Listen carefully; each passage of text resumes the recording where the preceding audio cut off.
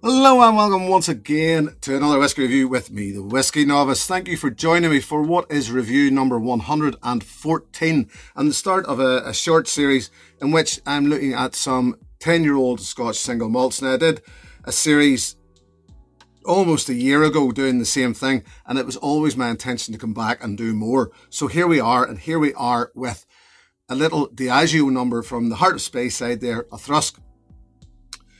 This one, the Athrusk 10-year-old, was originally pretty much a singleton, put out as one of the singletons. That name now reserved for, let me see, Duffton, Glenorg, and Glenortry, and Glendullan. That's the one. Got there in the end. But then I think Athrusk sort of took off and became part of the Flora Fauna. Still a relatively young distillery in the scheme of things. Construction started in 1972, finished in 1974. And I think the intention for Athrusk was always to be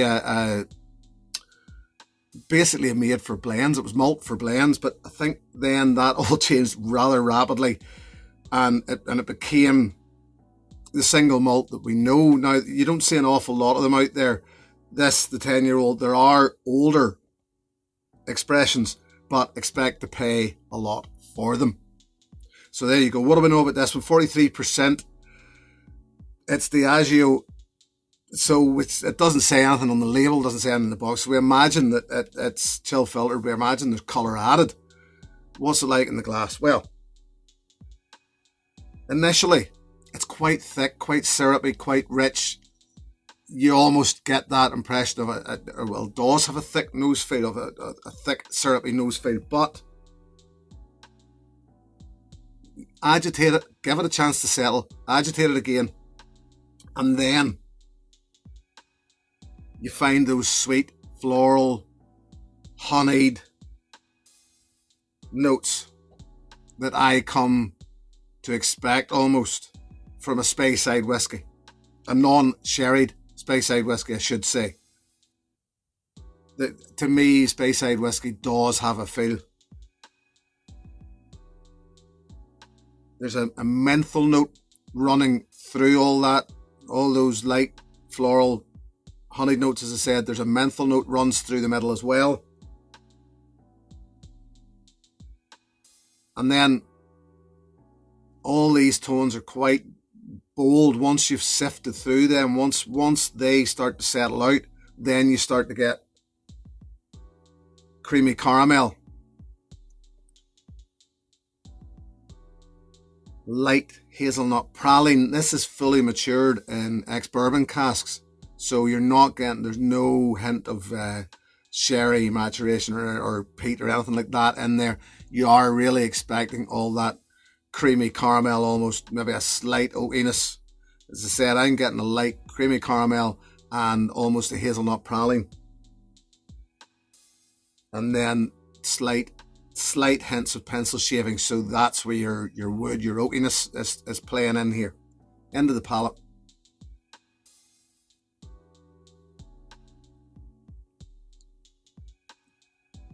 Slightly bittersweet delivery.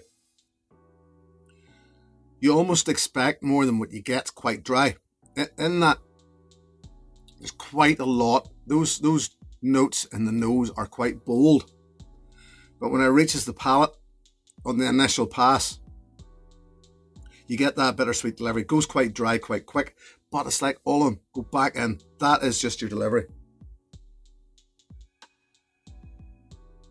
You expect a rush of flavour.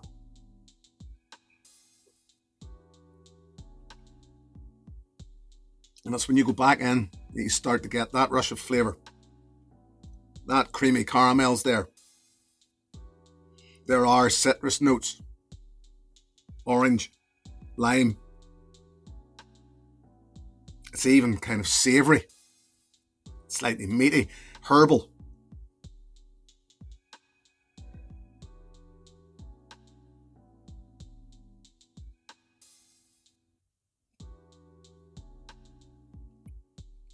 The honey, the floral notes are all there. It takes it to settle down. It's weird, there's quite a lot going on. And they all tend to play separately from each other at the start. But it's once it settles, then they all start to come together.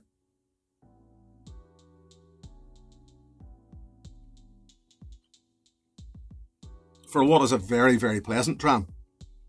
Relatively short finish, but not unpleasant. It's not unpleasant short. It's short, it's quite fleeting, but it's quite fresh. There's a little zingy heat, little zingy citrusy heat or something. I suppose to be the way you could describe it. It's almost like a, yet again, it is like a limey thing almost. I would suggest that this is an ever-changing whiskey.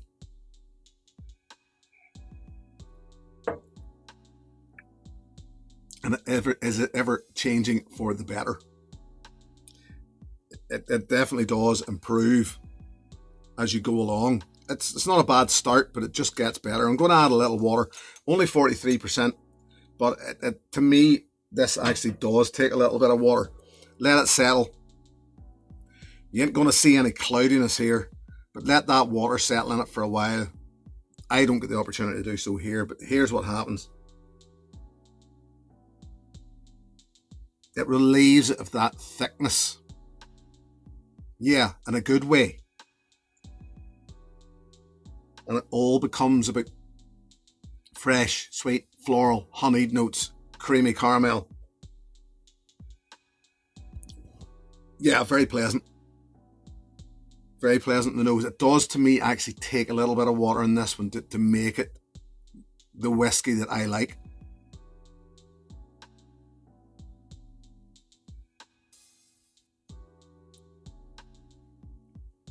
That little drop of water doesn't do the palate any harm either. It softens it. It takes a bit of the grip out of it, but I think this needs to be a bit lighter and more floral. Any of that slight oily coating that it does at the start doesn't work in its favour for me. So when you thin it a little with the water, it becomes lighter, it becomes fresher, fruitier, more floral, and just more palatable.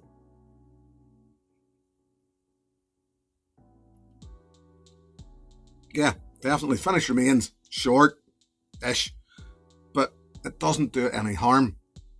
It's just a good, clean, very representative, in my opinion, of Speyside whiskey, 10-year-old single malt. Yeah.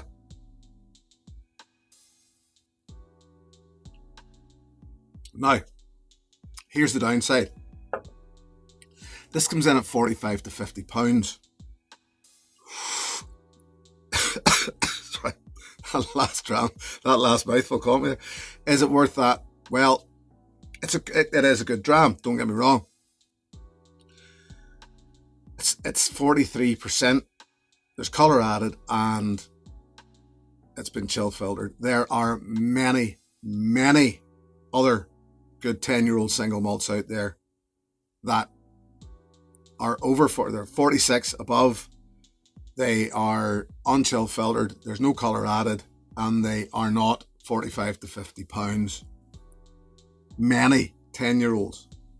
So no, it may be good, but it is not worth 45 to 50 pounds, I'm afraid. It is, to me, a prime example of Diageo putting the arm in a bit. The Flora and Fauna range, I think, in most cases, the arm gets put in a bit. So, nice whiskey, good single malt, lovely dram, nice to chat about, not worth the money.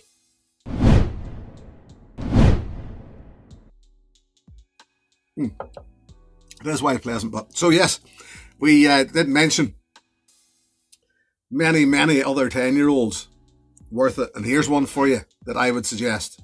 Glencadam, 10-year-old. This, for a Highland whiskey, which, I mean, Highland, Speyside, a lot of them play quite similar anyway, but this to me, has all that nice, sweet, honeyed, floral note, all that playing along. But it's 46%, non-chill filtered, no colour added, and you'll pick it up for 35 to 40 pounds. So look, and I mean, this is really, I can't really do it any other way. This is aimed sort of at Diageo. We're aimed quite at Diageo. There's no need. It's a good whiskey. This Athrusk is a nice whiskey, but there's no need for that price when you can pick up other 10-year-old whiskies where you get all of this, but you get it at a higher ABV, non-chill filtered, and with no colour added to it. So really, there's no excuse for all that stuff if the quality can go elsewhere and you pay less money for it.